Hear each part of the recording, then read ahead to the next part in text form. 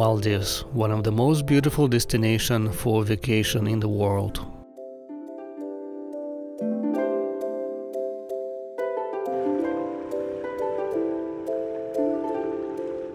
It's not the cheapest destination, but you still can be here on budget. However, food costs 3 times more than nearby Goa. And lodging costs more too, but you won't find bamboo shacks like in Goa.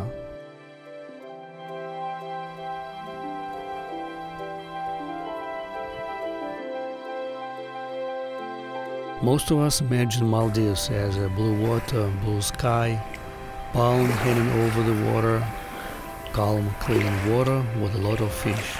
That's true, you can find this all in Maldives, but it's not everywhere. Many islands have only one scenic spot for a good picture, and some islands don't have this picture at all. For example, on Toulouse-Du, most of the coast will have this bushy tree, and only one location will have a scenic view. In general, I was shocked from the beaches. Most of them are not well maintained, trashed, and you can find all kinds of stuff, broken bottles, just bottles, bicycles, pretty much all kinds of trash you can imagine you will find it on the beaches. For example, island Mafushi has only one good beach, which is maintained by expensive hotel and is located just in front of it. All other beaches are trashed and not maintained, but I was shocked by other things. On one of the beaches I found this thing. More likely it is from a Second World War, but it doesn't matter, it can be dangerous. And it is located between the airport and Hulhumali. So be careful, watch stuff around yourself. One of the surprising things in Maldives are the taxes. They can charge taxes like 70% of the cost of your hotel. However, it's not the rule. Usually I can see they charge about 35%. If multiply these taxes by number of tourists come every year, you can probably literally pave the sidewalks in gold, not just do a cleanup job on the islands for tourists. This is the sewer pipe that comes from each hotel, and you can see it on some islands every 50 feet. And it dumps the sewage right into the ocean. Expensive hotels hide it very well, but cheaper islands, even on the best beaches or maybe only beaches, you will see these pipes coming from each hotel. And often you will have no choice but swimming among those pipes that often break, leak, and you will see it on some other videos. Some locals on some islands will tell you the stories that they are building a new sewer treatment plants, but in reality you don't see it being done. You see that some places they started, but nothing is done. So there is a chance you can have unpleasant encounter from these pipes, but I personally didn't. The high season would be the most vulnerable time, because a lot of people dumping their stuff into the ocean. A bit different situation on the private islands where resorts are located. You won't see exposed pipes, but they still put out it into the ocean, but everything will be beautiful and nice.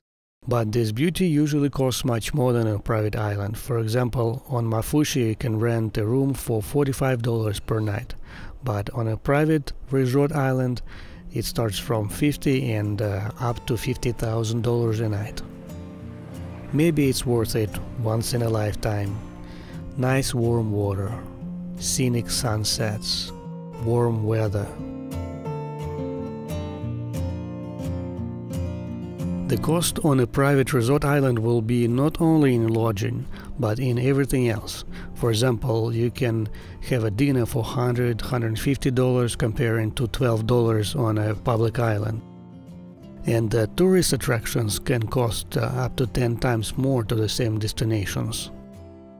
Similar situation with the transportation transfer. Commuter public boats don't go to private islands, and you will have to charter an entire boat and pay for it just by yourself, and it can be $20 comparing to just $2 on a public boat.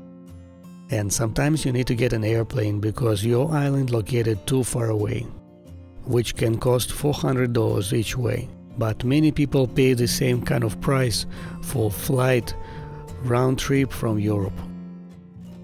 In recent years, tour industry in Maldives changed for good. Before there were some private beaches where you cannot go, which were owned by resorts. Now you can go to any beach in the country. Before, tourists were not allowed to go on public islands.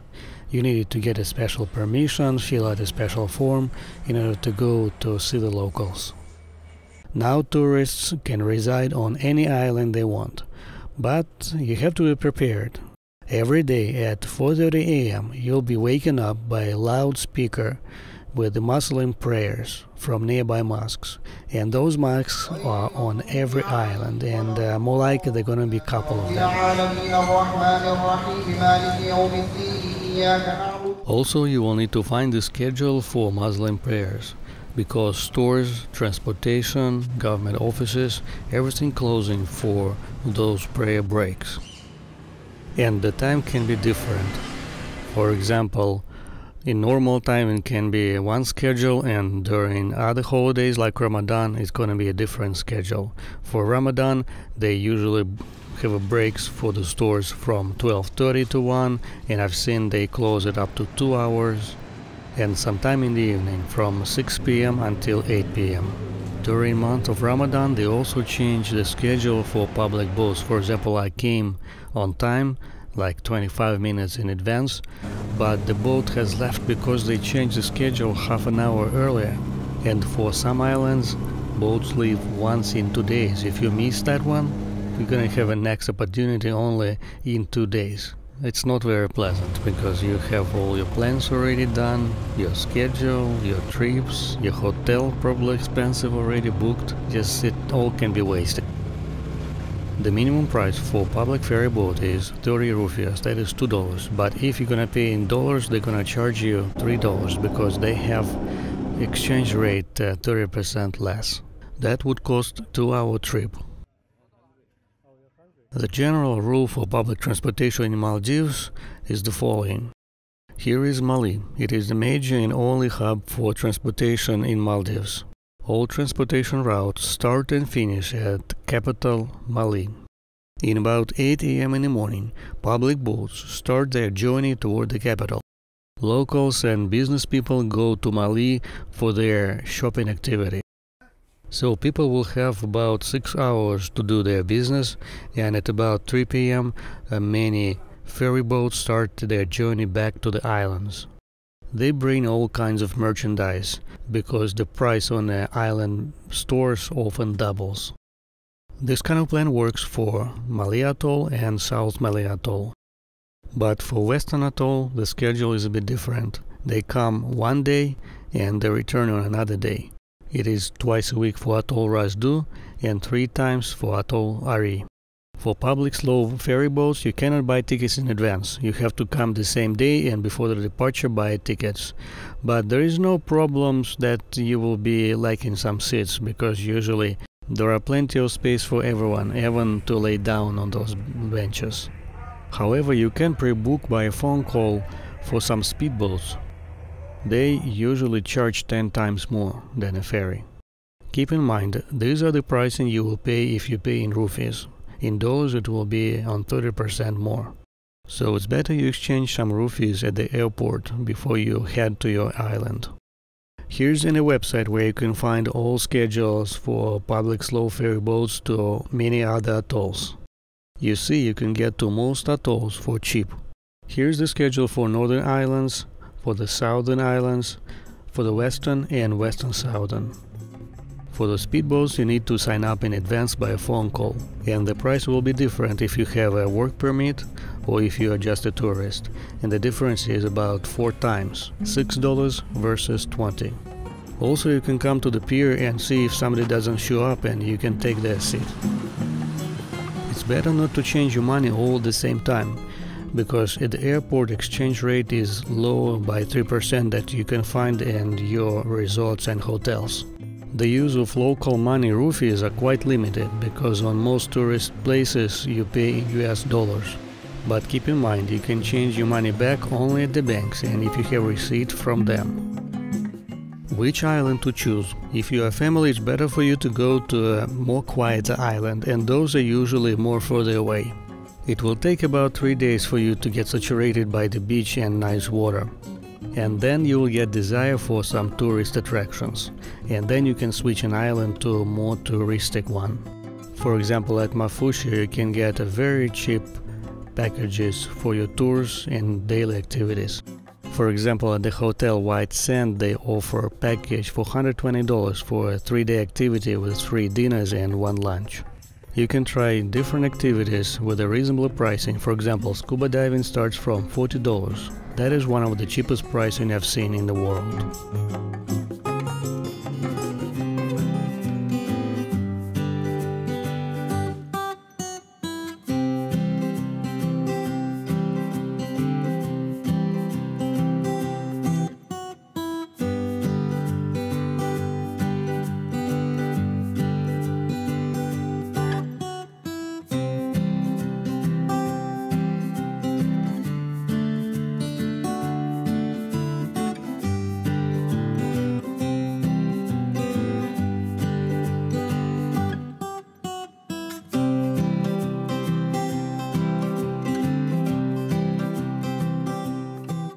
If you go to northern destination, island Toulouse-Du, you will find 2-3 times less lodging opportunities and less tourist services, but you will get a surfing industry.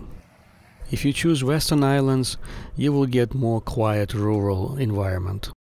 The newly created island Huhumali, that is next to airport, is more a residential island, but it has a potential to become the major tourist destination for Maldives.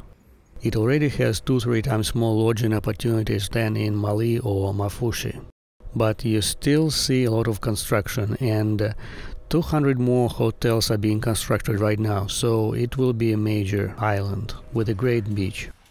This information I wish I would find before going, but I didn't. Now it's different for you.